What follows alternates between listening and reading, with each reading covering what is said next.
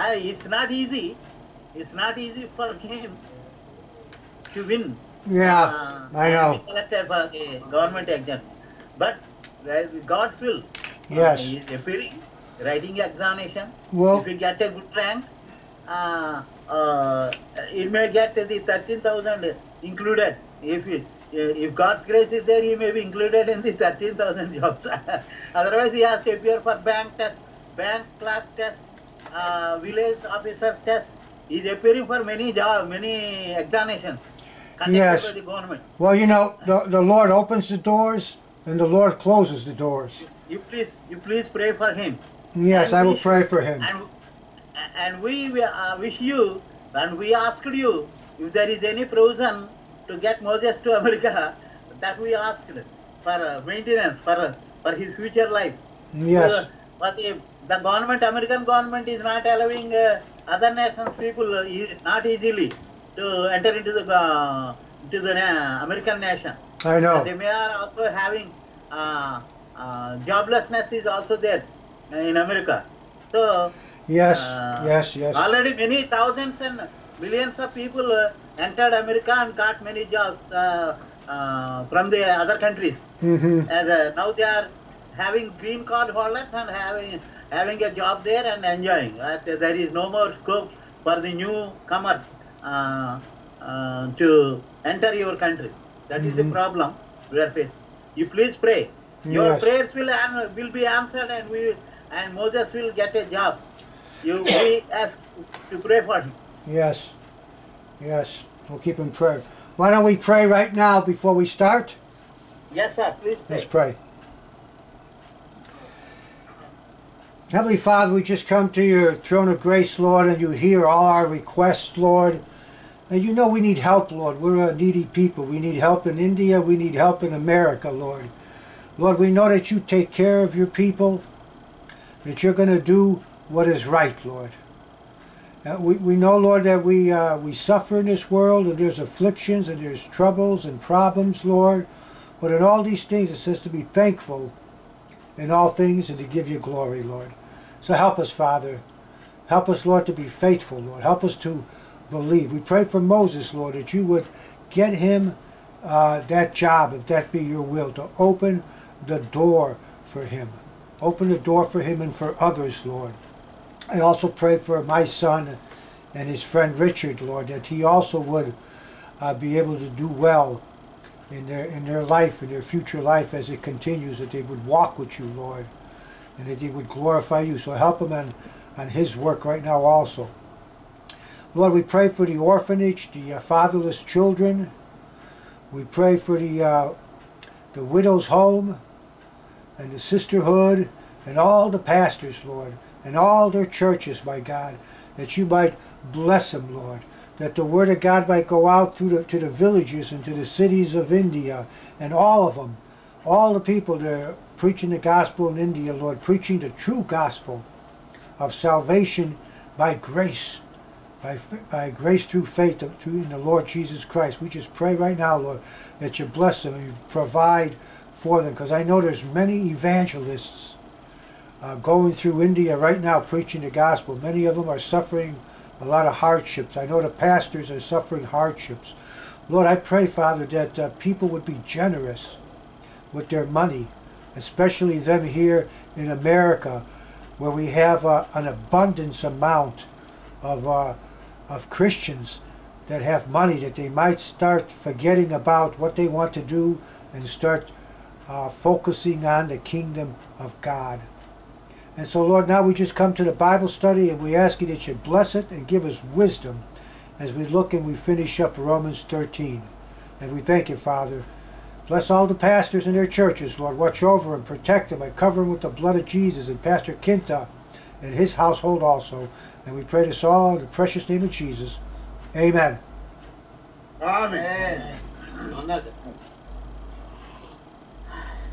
All right, we're in Romans 13.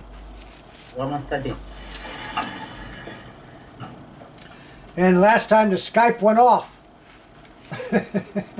Yes, that some interruptions had happened. The internet was very poor. Yeah. The connection is very poor, and we lost the connection. Yeah, that's okay. That happens with the best. Alrighty. Romans 13, and we're going to start in,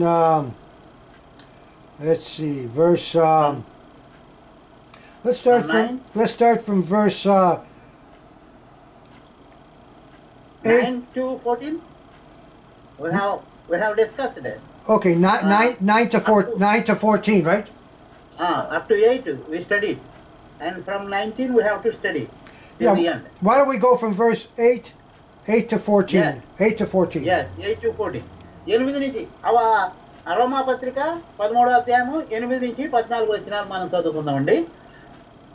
ఒకరినొకడు ప్రేమించే విషయంలో తప్ప మరి ఏమీ ఎవరికి అచ్చి ఉండవద్దు. పొరుగువారిని ప్రేమించేవాడే ధర్మశాస్త్రము నెరవేర్చినవాడు. ఎలాగనగా వ్యభిచరింపవద్దు, నరహత్య చేయవద్దు, దొంగిలవద్దు, ఆశింపవద్దు అనునవియు మరి ఏ ఆజ్ఞ అయినను ఉన్న ఎడల అది నిన్ను వలె నీ పొరుగువాన్ని ప్రేమింపవలన వాక్యంలో సంక్షేపముగా ఇమిడి ఉన్నది. ప్రేమ పొరుగువానికి కీడు చేయదు కనుక ప్రేమ కలిగి ఉండుట ధర్మశాస్త్రము నెరవేర్చుటే. మరియు మీరు కాలము నెరిగి నిద్ర మేలుకొని వేళ అయినదని తెలుసుకుని అలాగు చేయండి. మనం విశ్వాసులమైనప్పటికంటే ఇప్పుడు రక్షణ మనకు మరీ సమీపముగా ఉన్నది. రాత్రి చాలా గడిచి పగలు సమీపముగా ఉన్నది కనుక మనం అంధకార క్రియలను విసర్జించి తేజస్ సంబంధమైన యుద్ధోపకరణములు ధరించుకుందాము. అల్లరితో కూడిన ఆటపాటలైనను, మత్తైనను లేకయు, కామ విలాసములైనను, పోకిరి చేష్టలైనను లేకయు, కలహమైనను మత్సరమైనను లేకయు, పగటి యందు నడుచుకుంటున్నట్టు మర్యాదగా నడుచుకుందాం. మెట్టుకు ప్రభు అయిన యేసు క్రీస్తును ధరించుకుని వారై శరీరేక్కలను నెరవేర్చుకున్నటకు శరీరము విషయమై ఆలోచన చేసుకొనకుడి. ఆమేన్. Amen. All right, this is powerful scriptures here.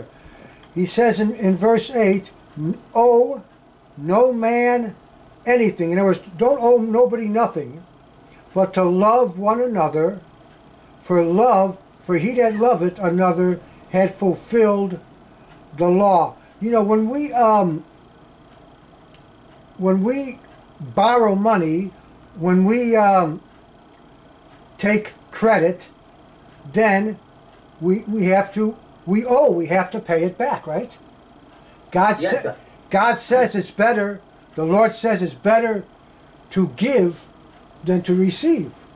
And we have to be careful about how much money we borrow, because we don't want to be in a lot of debt, and then that will hinder the ministry when we have to be in a lot of debt and paying things back and stuff. So love fulfills the law, because you have the 10 commandments. Well, if we love the Lord with all our heart, with all our might, with all our strength, that's the royal law, and we love our neighbor as ourselves, we have fulfilled all the commandments, all the laws. Yes. ఇక్కడ మనకు చెప్పబడిన వాక్యాన్ని ఈ చాలా శక్తివంతమైనటువంటి వాక్యాన్ని ఆజ్ఞల్ని ఇక్కడ దేవుడు మనకి ఇస్తున్నట్టుగా మనం చూస్తూ ఉన్నాం. అది ఎలాగంటే మనం ప్రేమించే విషయంలో తప్ప మరి ఎవరికి ఏమీ అచ్చి ఉండదు, అప్పు ఉండదు. ప్రేమ విషయంలో అసలే కుదరదు. నువ్వు ప్రేమించి తీరాలి. ఏమండి, ఇంకా నేను ప్రేమిద్దాం అనుకుంటున్నాను, ఇంకా నేను ఏదో చేద్దాం అనుకుంటున్నాను కాదు. నువ్వు ప్రేమించాలి. ప్రేమిస్తేనే అప్పు లేకుండా ఉంటుంది. లేకపోతే నువ్వు ఎప్పుడు తీసుకోవటమే తప్ప ఎప్పుడు ఇవ్వడం అనేది ఉండదు. అంతేకా ఇవి పుచ్చుకున్నట్టు కంటే ఇచ్చుట ధన్యత అని ప్రభు అని చెప్పారు కదా. అంచేత ధర్మశాస్త్రం విషయంలోకి వచ్చేటప్పటికి పొరుగువాన్ని ప్రేమించేవాడే ధర్మశాస్త్రమును నెరవేర్చినవాడు. మొత్తం అంతా దేంట్లో విడిపోయిందని చెప్పారు అక్కడ. నిన్ను వల్ల నీ పొరుగువాన్ని ప్రేమించడం అనే దాంట్లో పొరుగువాడికి ఏ విధమైన బాధ, ఇబ్బంది, ఇరుకు, నొప్పి కలగకుండా మనం చేస్తే ఎలాగంటే ఉదాహరణకి తండ్రి కుమారుని ప్రేమిస్తున్నాడు, అలాగే కుమార్తెను ప్రేమిస్తున్నాడు. లేకపోతే తల్లి తన కుమారుని ప్రేమిస్తుంది. కుమారుడి కోసం అవసరమైతే ప్రాణం కూడా పెట్టడానికి సిద్ధపడుతుంది. అంటే ప్రేమ విషయంలో ఏం చేస్తుంది? కుమారుని జయించేస్తుంది. అలాగా ప్రేమ విషయంలో మనం అచ్చి ఉండకూడదు. అలాగే ప్రతి వారి విషయంలోనే ఉండాలి. కేవలం మన కుటుంబ సభ్యుల్ని మనం ప్రేమించడం కాదు, నీ పొరుగు వాడిని ప్రేమించాలని. అయితే యేసుప్రభు ఇంకా అడ్వాన్స్కి వెళ్ళిపోయాను, ఇంకా ఏం చెప్పాడంటే నీ శత్రువును కూడా ప్రేమించ. Even enemies must be loved and must conduct prayer. శత్రువు కూడా మనం ప్రార్థన చేయాలని అంటున్నాడు కదా. శత్రువుని కూడా ప్రేమించమని ప్రభు చెప్తున్నటువంటి విషయాల్లో మనం దేంట్లోనూ అచ్చి ఉండకూడదు. మనం ఇచ్చే విషయంలో ఉండాలి తప్ప పుచ్చుకునే విషయంలో ఉండకూడదు. కాదు ఇప్పుడు మన దేశంలో, మన హిందూ దేశంలో మరి బాధల్లో అనేక మంది ఇబ్బందులు ఉన్నారు. ఇప్పుడు ఆయన అదే అంటున్నాడు, మనం అందరూ ఇబ్బందులు ఉన్నామని ఆయనకి చాలా బాగా తెలుసు.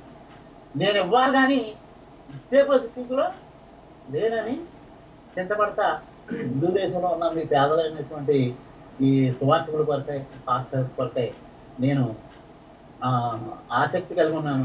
మీకు ఒక అవకాశం ప్రార్థన చేస్తున్నాను. ప్రేమించడం విషయంలో అస్సలు ఏమీ అప్పు ఉండకూడదు, టచ్ ఉండకూడదని చెప్తున్నాను. తర్వాత ధర్మశాస్త్రంలో మరి ప్రేమించేవాడు వ్యభిచరిస్తాడా? ప్రేమించేవాడు అర్హత్య చేస్తాడా? ప్రేమించేవాడు దొంగతనం వేస్తాడా? ఆశించవద్దు అనేవాడు అది ఇది అని కోరతాడా?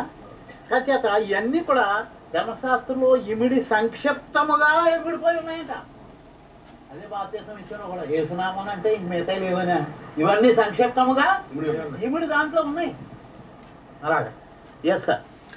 All right, so when we understand that love fulfills the law and that the Lord Jesus Christ, now this is important, the Lord Jesus Christ is the only man who kept the law of God perfect. He was God man in the flesh, the God man, yes. 100% God, 100% man. Pardon, brother. If he comes only as man, he also will be like us.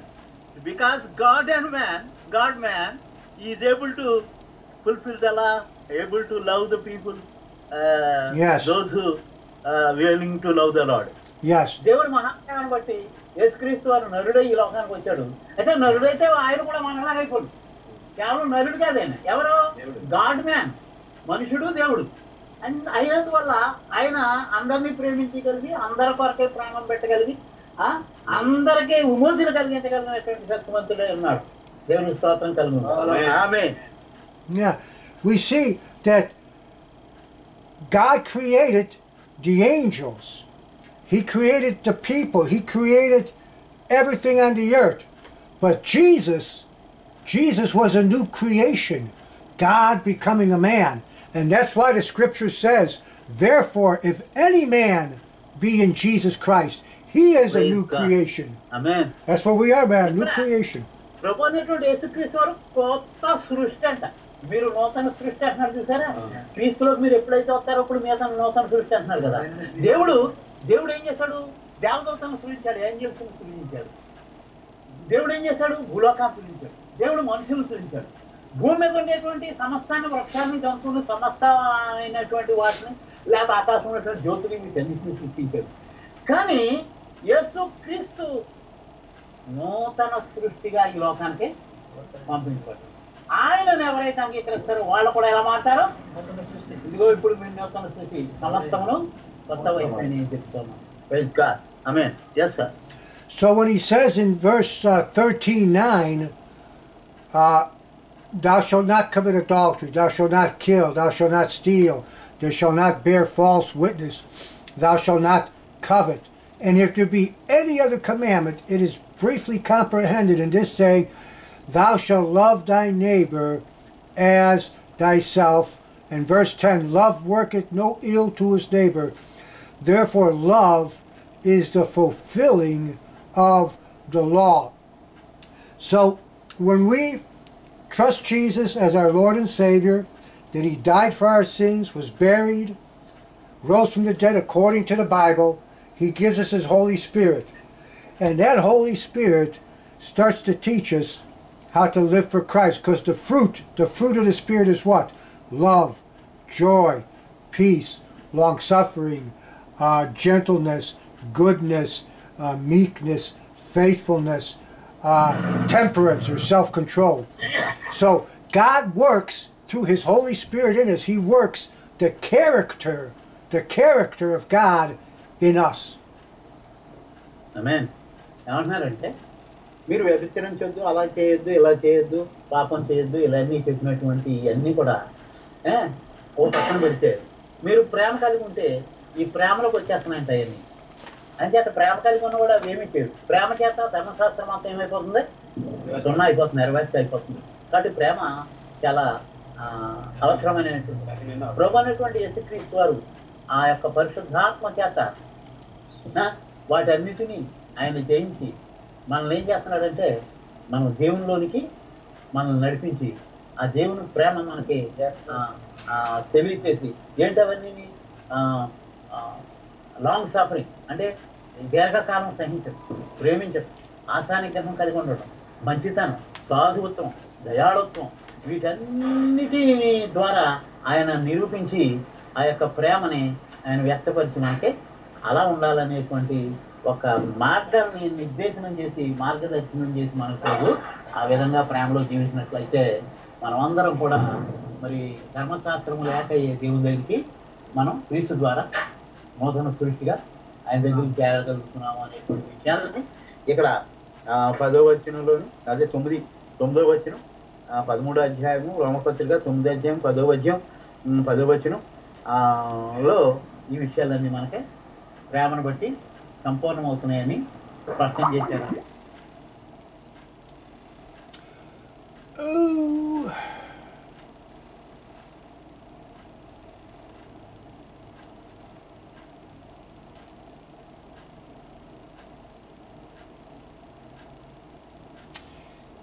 It looks like we disappeared. Let's see if we can get him back.